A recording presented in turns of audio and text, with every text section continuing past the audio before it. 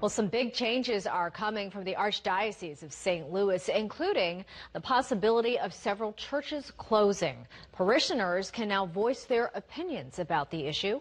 Fox News' Mallory Thomas spoke with parishioners about their concerns.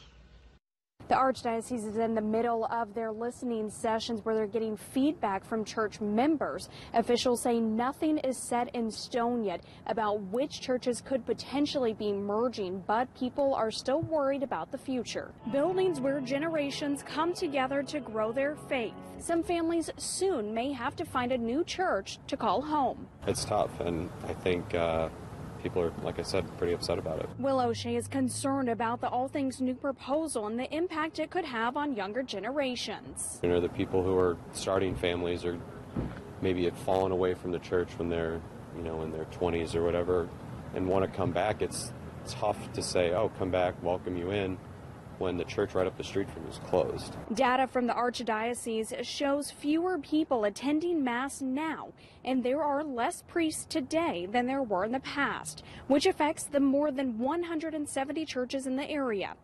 These are some of the points discussed in each parish's listening sessions. A statement from the Archdiocese says much of the individual feedback is coming from the survey parishioners have the opportunity to complete after their listening session. The survey includes open-ended questions so members can share their thoughts on the changes. Will plans on attending a listening session soon to share his concerns about merging some of the churches together. Sure, geographically it makes sense, they're close by and whatever, but at the end of the day it's not that simple. And that's, I think, the issue is all the people on All Things New don't know the area. The listening sessions are still happening for some churches. You can still give feedback through the survey that will remain open through the end of the year. In St. Louis, Mallory Thomas, Fox 2 News.